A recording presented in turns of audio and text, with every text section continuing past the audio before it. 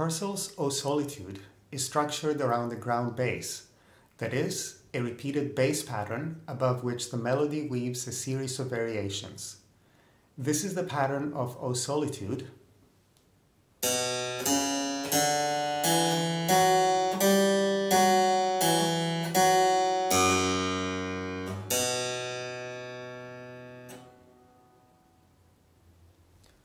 of which there are 28 repetitions.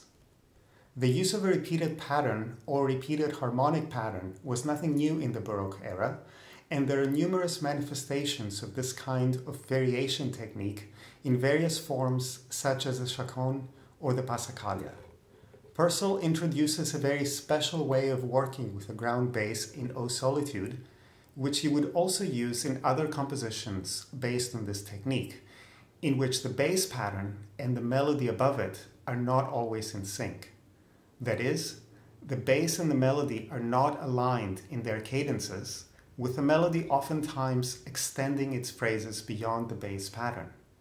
This means that while the piece is ostensibly in C minor, the misalignment between the musical lines creates allusions to other tonalities, as well as occasional harmonic clashes. I hope you enjoy the performance.